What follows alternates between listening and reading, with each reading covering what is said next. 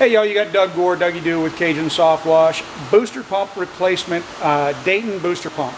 My booster pumps are about 2 years old and they're going bad. So I replaced one about 2 or 3 months ago.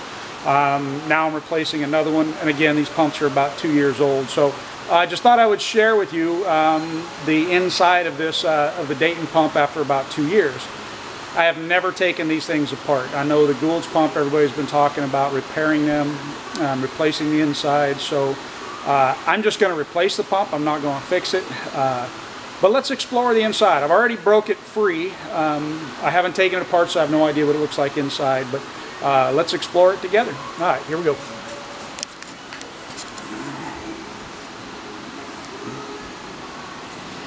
All right, so first there's this little nut that came out, and it's got a little O-ring on it there. And I've broke it free, but I haven't taken it apart yet. Oh, nasty stuff dripping out. All right, so again, this is after 2 years. It's pretty corroded on the inside there.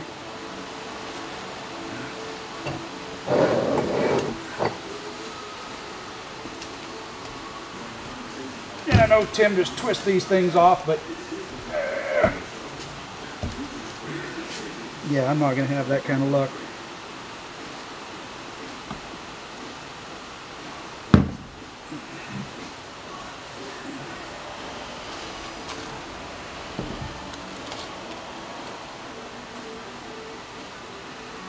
This is the very first piece. I don't know what this is called, but this is the very first piece coming out. And I mean, it's 2 years old thereabouts, and doesn't look like it's all that bad.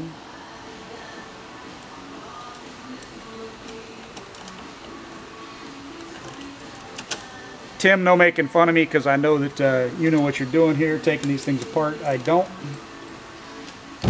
Seems to me like you slid that whole thing out, so we're going to try that.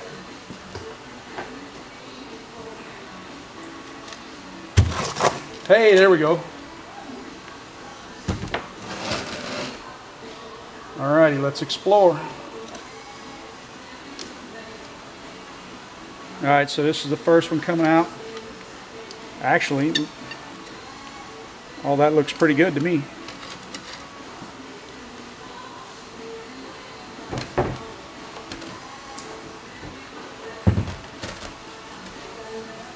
Might have to go grab some more rags.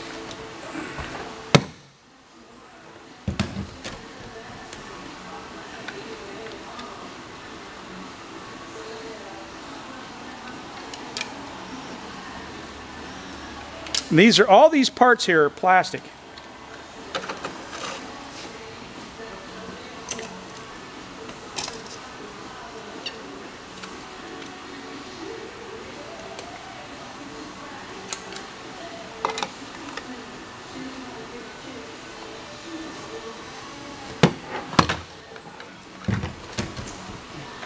So I know Tim slides out as a whole big thing, and this probably does too. It's probably just messed up somewhere on the inside. I am finding the little washers there. Honestly, on these, I don't really see what goes bad here. I mean, yet. These impellers are completely different than the ones I've seen with Tim's, with the Gould's pumps. Because his, you can all see it out in the open. So hopefully we're going to get to whatever the problem was. I'm just going to keep stacking these things together until we figure it out. Getting them all out of there.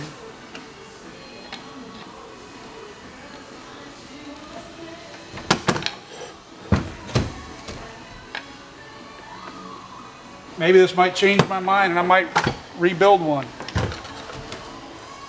Though so far I really don't see any problems with it. I mean, if you look at it, and I don't know what you can see, what you can't see, but I mean, all of this looks good. And again, this is after about 2 years. Okay, pull it apart.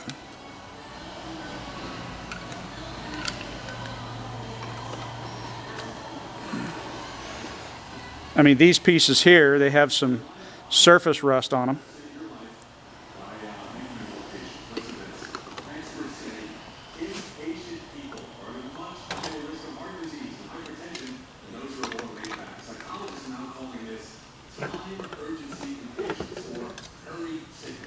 I'm trying to figure out what in the world is going to be wrong with this thing, because so far everything looks good. I could definitely hear it making noise, and it was definitely not spraying. I mean, I had stuff coming out, but it wasn't much.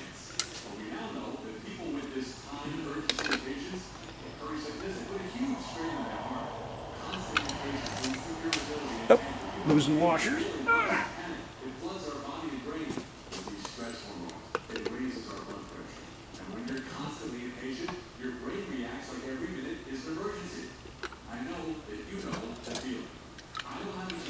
Again, interestingly enough, I'm not really seeing anything wrong with any of this.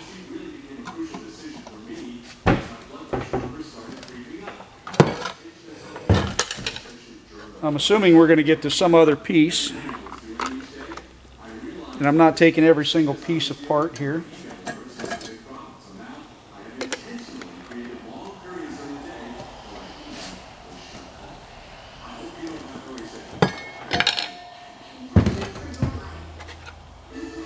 All right, now this is the very last one, and I don't know if you can see that it's bulging. I don't know if you can kind of see that. So let me go down to the next one. Okay, so this is the one that's all the way at the very end near the motor, and it definitely has a bulge to it. Other than that, I haven't found anything wrong yet. And this last one, there's several washers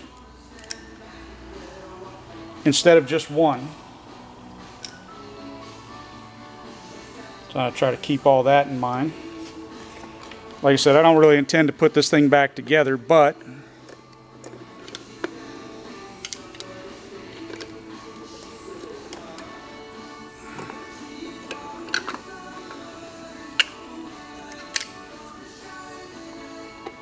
bear with me, guys.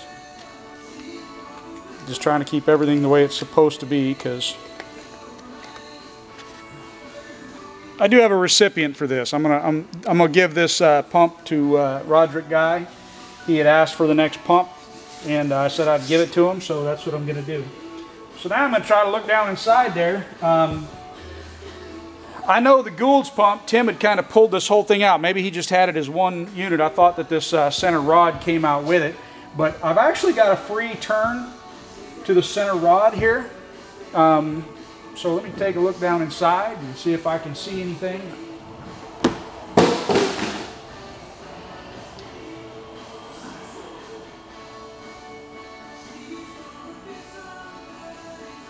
Well, there's definitely some heavy corrosion down inside there.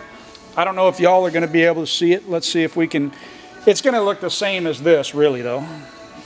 Okay, if you look, that's pretty heavily corroded.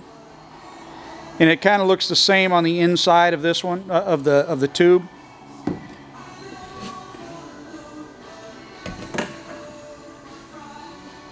And it actually is like I see some debris in there. Now I know that this tube will come off.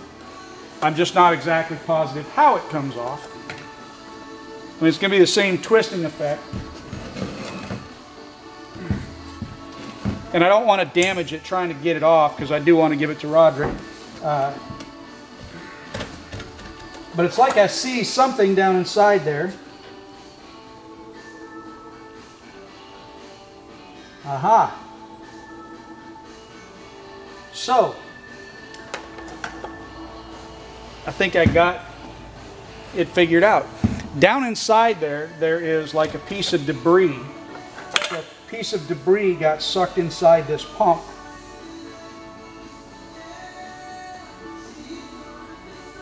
Unless it's something that's actually coming apart inside there, but it looks like a piece of debris got inside that pump.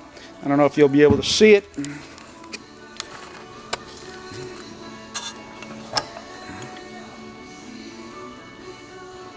If I zoom in, you'll probably be able to see that there's a little piece of debris down there, kind of off on the side right there.